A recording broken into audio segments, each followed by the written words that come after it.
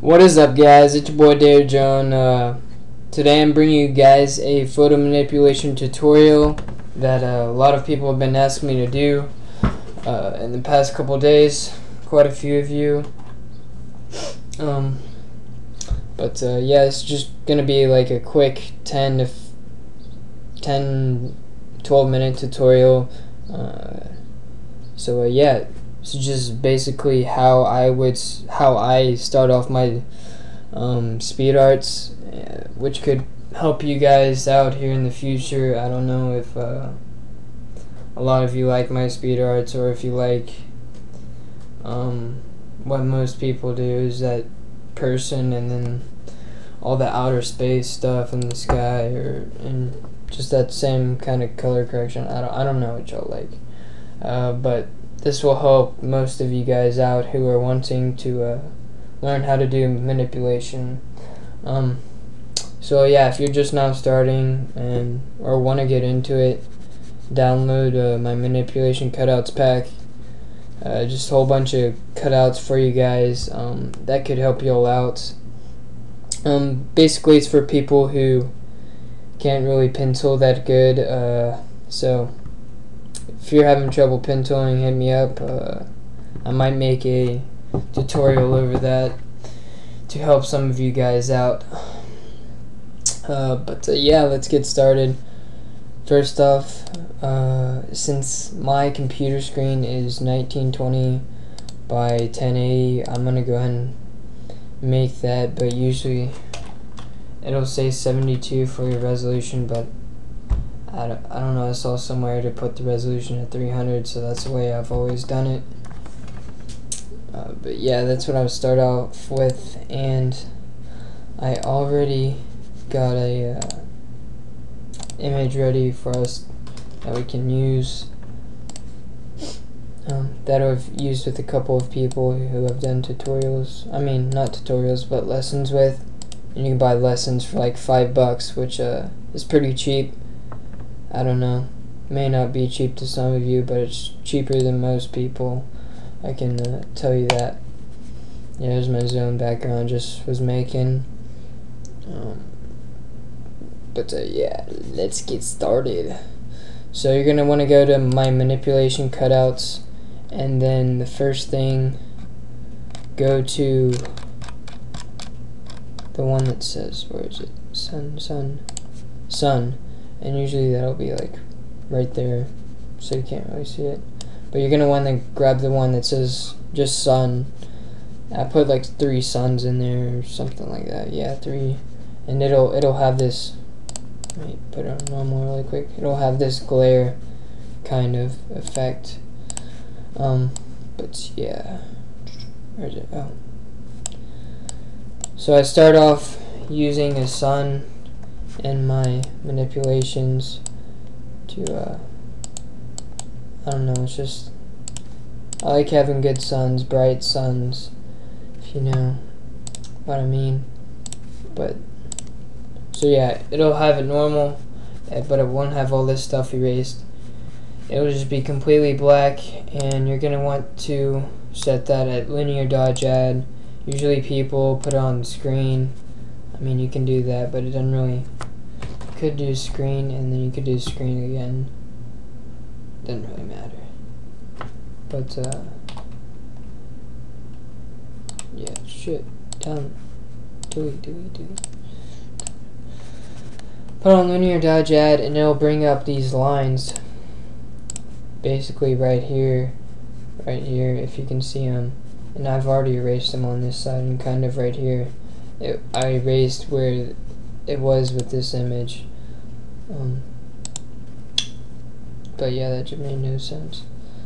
So linear dodge add, and then make sure my opacity is up. Just kind of erase the straight lines to help blend in the sun better. And then, so now we want to give a orange effect to the whole image. So now it'll be basically kind of one whole color, and go to this half black, half white circle down here at the bottom, and then you're gonna go to solid color, at the very top of that, and then find a good orange. Yeah, then you're gonna want to make that soft light, and you're like, whoa, it looks like crap. But yeah, you can make the opacity around 10 to 20%. 20 looks pretty good for this one, and you can see it doesn't really affect the image that much, but you can see, look right here in this area, and you can see that it just gives the whole image this orange tint to it. But yeah, that'll make your stuff look better. And then say I want to brighten up this area a lot more, and basically what I would do is I'd grab this magnifying looking glass. It's like right above the pen tool, and you make sure it's on dodge tool, and then make sure you select like the actual image or piece. And basically there's three things: shadows, you can brighten up the shadows, and then midtones are just kind of like a lighted, just a small light, just light it up barely. And then highlights is bringing out, like, boom, the biggest effect out of all of those.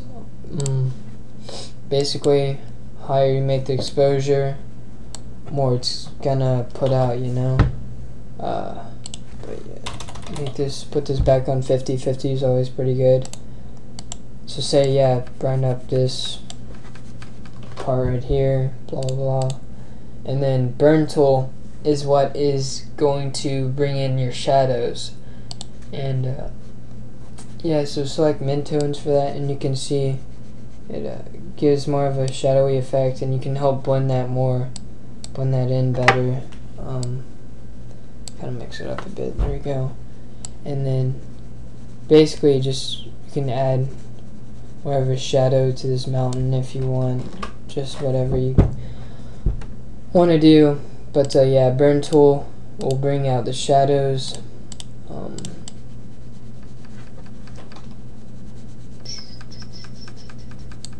Once again, say this, you want this highlighted area darker, select highlights, and that'll take the light out the most.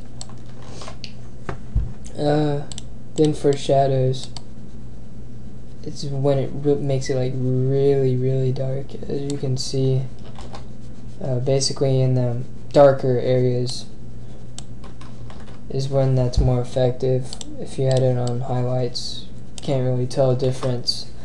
But yeah, that's just a way that I use my lighting and shadows.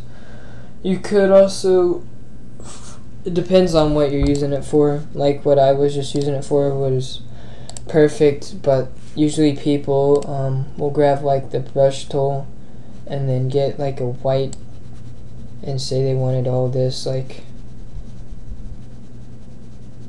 lit up more. Probably go to like soft light or overlay, like bam, puts it on. Usually people just put on soft light or overlay, or that's what I do, I don't know. But yeah, you could help blend that in better if I was actually doing manipulation, but I'm not, just a quick tutorial. But yeah, basically that's how I start off my photo manipulations. Just little details.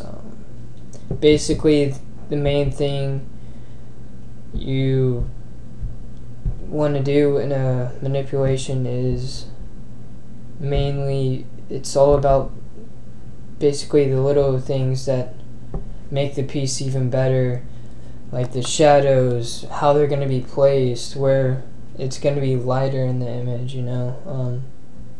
Like for this Tibet, this rail right here, this train track or whatever, but the metal part, it would have just been that darkish color, but I had the lights coming down in this area, and that's what I did. I grabbed the dodge tool and just lit it up to where it gave a nice effect. I think makes it more realistic, but it's the smallest thing, you know. So yeah, rain, fog, all of that will give a bit of a mood to your speed arts. But yeah, this image was originally just like lit up like this. It's been, I don't know, it's pretty decent. If you want to go check this out, I'll have an annotation up at the top. And then if you want my manipulation pack, I'll put the link to the video. Yeah, the video. I'll put the link to the video up top. And yeah, you guys can go check that out. If you want to go download it, doesn't really matter. Do what you want to do. And yeah, just thanks for all your support. I'm Drone, and I'm headed out. Peace.